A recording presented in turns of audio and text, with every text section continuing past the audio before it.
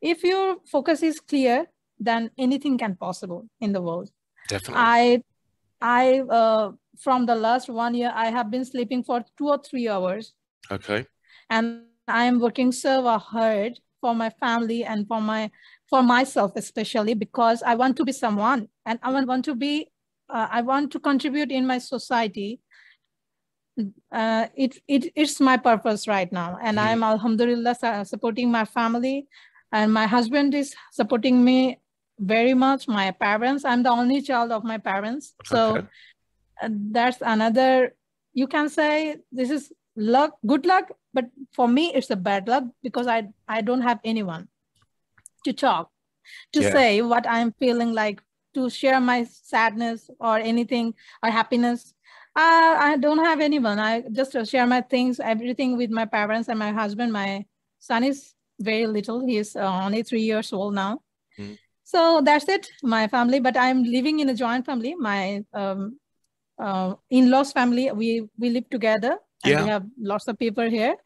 So all together, I'm very happy, alhamdulillah, and I'm doing a great effort to be someone in my career in freelancing. And alhamdulillah, my buyers are very good, and I'm especially meeting with some nice person through Fiverr, and for whom I'm working now. They are all my continuous buyer. I'm working in two company from last 1 year, and they are very pleased with my work. So this is another thing. I never thought that this can be possible 1 year before. I never thought that. Well, listen, I mean, you ooze with energy. You're going to absolutely love Anasuya because she has an online shop thing for mothers and women. Oh, so when she comes into the room, yeah, you two would definitely have a lot in common. Also, I just finished this. I can see it. Empowering women, change the world. Yeah. Wow. Yeah, now it's Something Melinda Gates from the Bill and Melinda Gates Foundation. Bill Gates Microsoft. Have you heard? So she's I know. So in that book, she gives many examples, but one of the things she talks about is that aid has traditionally been given to men. And 75% of the world's farmers are women. And they're also mothers. And they're also expected to pull all the work in the home. Yeah. And so because they're so busy, they don't get to go to these training exercises to learn how to farm better and increase their yield. So they're trapped in a cycle where they can't get any better because they don't get the knowledge because they haven't got the time.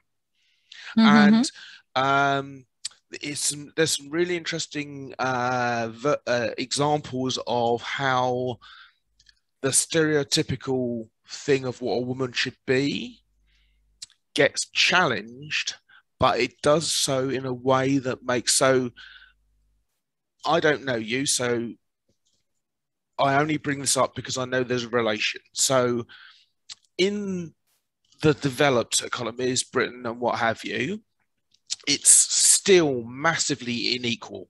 So right. Yeah. So women probably do, I think it's about 95% of all of the domestic work. And that includes dropping work to go and get a child who's ill, blah, blah, blah. So even without the pandemic, working women, working mothers are chasing a dream that they cannot actually do without killing themselves. So there was a research into the fact that if men take on half the household duties, then romantic liaison is much more likely because the woman isn't tired, dead at the end of the day, you know? Yeah. It's one of those things. So there's an example. Oh, bloody hell, it might be that book, it might be that one.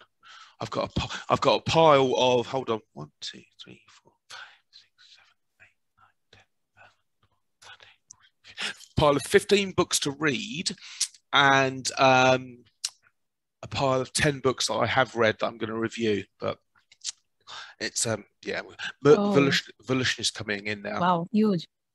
Yeah, well, it's funny actually because I'm dyslexic, but I love books. So yeah, who knew? Oh.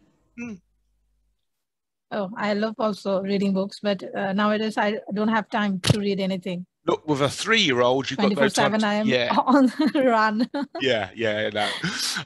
Hey, hello. how are How you? Are you? I'm well. Oh, it's been so long. It has. How are things? I am recording. Sorry. Yeah. Do you want to? We'll have a Zoom catch up. Yeah. Cool. Sweet. Volushni, meet now. Maliha. Maliha. Hi. Hello. How are you? I'm fine, thank you. How are you? I'm good, thank you. So, Maliha. Yeah. Maliha. Good. Very good. Okay.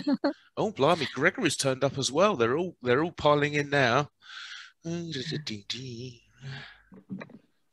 Yeah. So Maliha was telling me about she's focusing working mums to actually, so she's a digital marketing freelancer, and she's got this model where she can empower other mothers to learn about organic growth by using keywords and stuff like that. Ooh, look at Gregory, freshly shaved. He's got his background. So we're recording, and we will, now that there's more of us in the room, we'll get kicked out after 40 minutes, but just all pile in on the same link when that happens. I'll let you know. So basically, Maliha. Yeah. Maliha. I'm going to get it wrong. Bound to. Hey, was explaining about her business. We've recorded some stuff already, and I explained to Maliha that Volushni, you're the person who told me about this first of all, and I went, oh, and that's why this exists. So, because I've already got Maliha recorded, do you want to, Volushni, sort of say who you are and just we'll talk about some of the experiences you've had, and then see how they resonate with Maliha. And Anusia should be here shortly. So tell us about yourself, Volushni.